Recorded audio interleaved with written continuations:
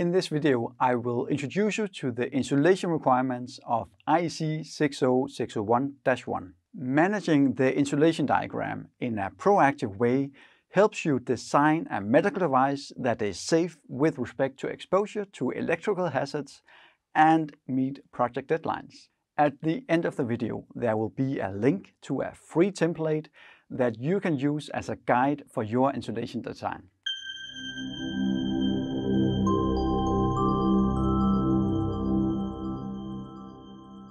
Hi, I'm Claus Rømer. I'm an expert on the 60601 standards at Medical Device HQ, and I'm a member of the Technical Committee 62 that authors these standards. This video comes from my online course, Introduction to Safety for Electrical Medical Devices and IEC 60601, that is available on medicaldevicehq.com/60601. If you don't want to miss out on more premium content from our online courses, subscribe to this channel by clicking the subscribe button and click the notification button. Not only will you be kept up to date with what videos we publish, but you are also helping us reach out to more people that work with medical devices. I hope you will enjoy this video. Let's get started. In this video, I will introduce you to the insulation requirements defined by the general standard. Insulation is one of the methods to protect patients and operators from electrical hazards. To ensure that your device is safe in single-fault conditions, in general it shall have two means of protection to prevent leakage current from applied parts and accessible parts.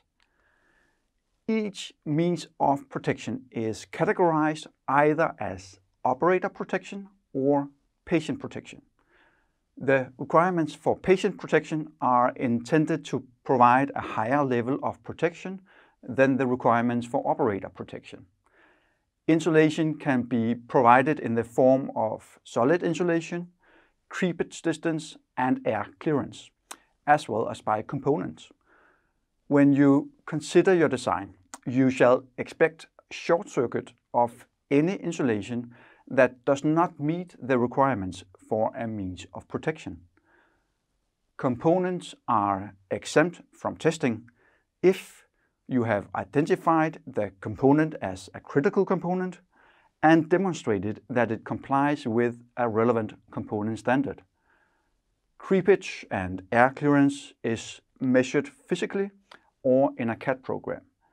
The measured distance are compared to the minimum requirements defined by the tables in the standard. The dielectric strength of solid insulation is tested by applying a high voltage across the insulation. Additionally, if the peak working voltage is greater than 71 volts, there are additional requirements to the physical construction. To comply, it shall have a minimum thickness of 0.4 millimeters, or it shall meet some alternative requirements. For insulation other than wire insulation, the insulation shall be effective over the expected service life, considering environmental stress such as mechanical wear and tear, heat, and moisture. A secondary circuit is separated from the mains part by at least one means of protection and is subject to reduced requirements. A secondary circuit can also be supplied from a battery. For F-type applied parts, all patient connections shall be separated from all other parts by means equivalent to one means of patient protection for a working voltage equal to the maximum mains voltage, which can be more strict requirement than the general requirement of two means of patient protection for a working voltage equal to the voltage in secondary circuits.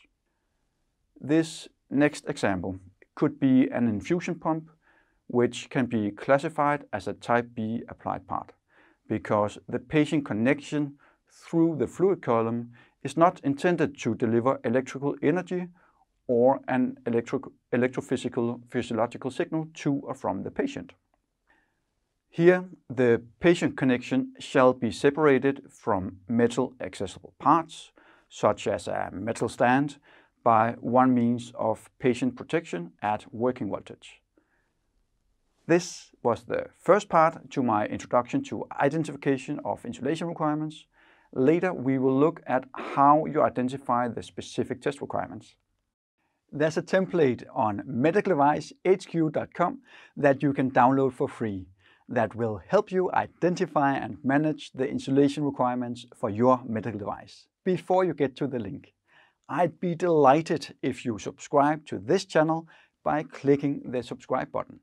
If you want to learn more about safety for medical devices, I welcome you to register for my online course, Introduction to Safety for Electrical Medical Devices and IEC 60601, through medicaldevicehq.com, where I will take you through the requirements and teach you how to work efficiently with insulation design, according to the requirements of the IEC 60601-1 standard. Use the link to get the template on medicaldevicehq.com. I have a question for you before I go. What do you think is most challenging about designing insulation barriers? I'm really curious to know your thoughts. Let me know in the comments field below. Thanks for watching.